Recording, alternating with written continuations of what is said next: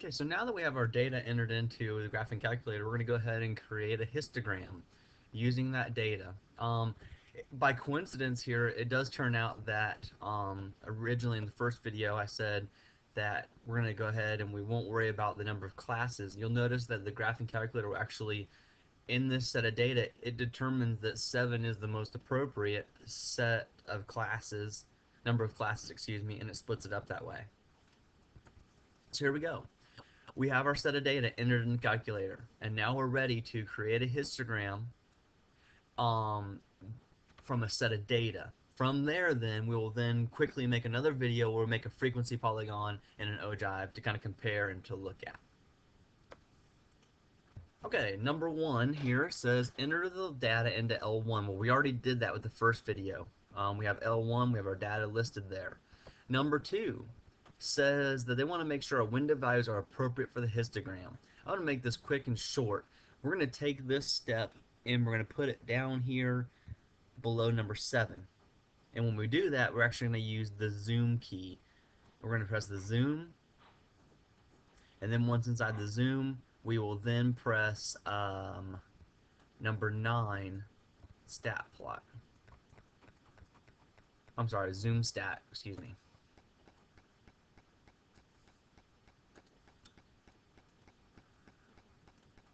Zoom stat.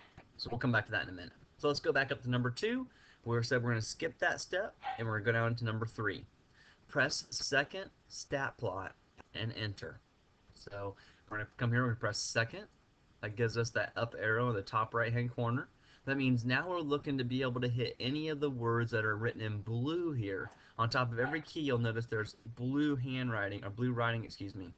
That means we're going to choose a different command for that keystroke. Stat plot is located right here, the top left hand corner of the keyboard. It's on the Y equals button. That takes us into a screen like this. By pressing enter, what's going to happen is we're actually going to choose stat plot number 1. Okay. Number 4, press enter to turn the plot on. Well, you'll notice my plot is already turned on. So just to kind of show you what it looks like when it's turned off, I'm going to use my side arrow to go to off, press enter. Now you'll notice off is highlighted dark black, whereas on is not. So I'm going to turn it back on, so I press arrow over, enter. Number 5, move the cursor to the histogram symbol and press enter if necessary. Okay, so now I'm going to go down one spot because I have basically a couple of different commands. I have the on-off, I have the type of graph, I have where my lists are coming from, and I have the type of mark in this case for this type of data plot. So I'm going to press the down arrow to go to type. As I'm going across these, I'm going to go ahead and tell you what they each mean. Every time we use it, I'll redefine these, and you'll remember by the end of class possibly. Or it might take you several years like it did me. First one, scatter plot. Second one is going to be your frequency distribution. I'm sorry, frequency polygon. Third one is a histogram. This guy down here is called a box plot. We'll get to that in the next test section. That's a box plot with an outlier. That's a box plot or whisker graph. And the last one is your cumulative frequency polygon, or better known as the ogive. So we're going to go back using our side-to-side arrows to the histogram, press enter.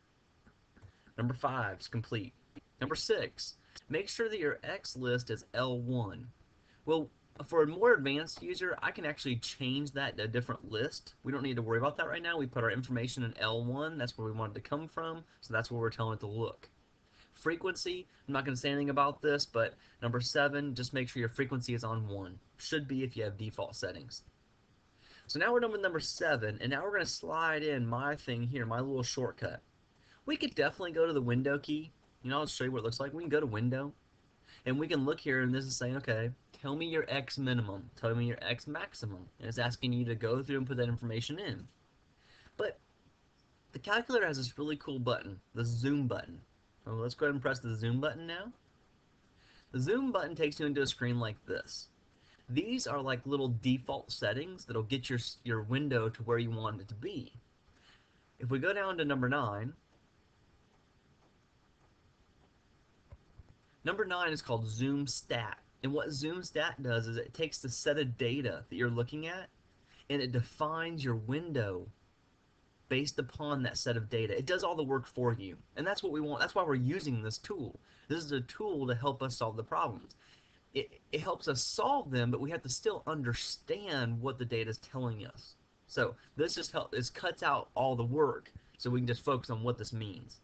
All right, so here we go. We're gonna choose number 9, press enter, and there we have it. So we've done number 8 and with the zoom, and now we're ready for number 9, and this is where we get to interpret our data. And if just for one moment, if I can go back to the actual question, you'll remember that in here it says discuss the shape of the distribution and what proportion of the schools have 180 or more faculty. So let's focus on the shape of the distribution.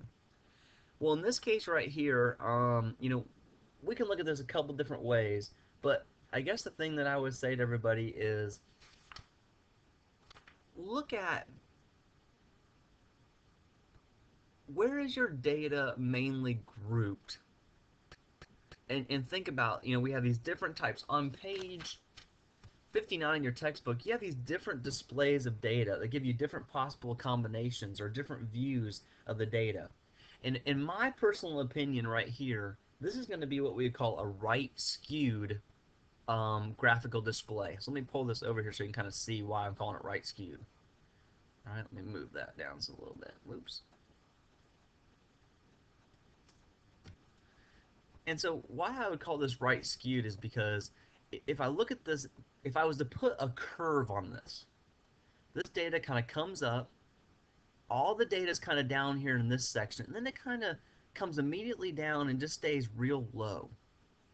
So it's kind of like these two pieces of data out here are kind of not outliers, but they kind of stand out there by themselves. And so most of our data is grouped right here.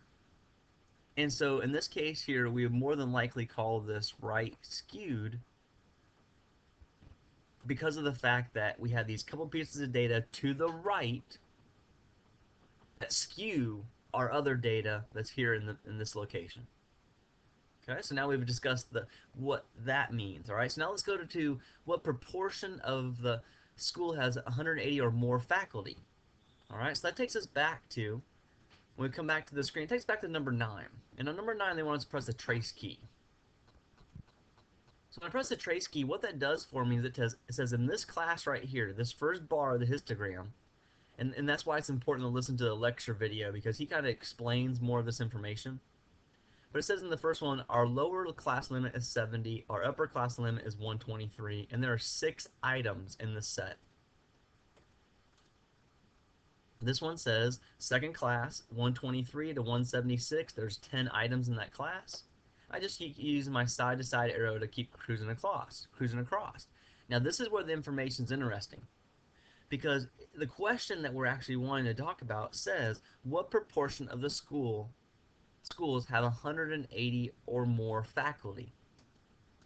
Well, according to our display right here, if we look at this point, this is 176. And that means that our midpoint of this particular class is probably a little bit more than 180.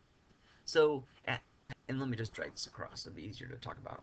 Okay, just kind of draw on top of it. So now, like, I'm looking at this right here and I'm saying, okay, my midpoint is probably, somewhere like 190-ish, somewhere around there. I'm not 100% sure, I haven't calculated it. But their questions talk about 180.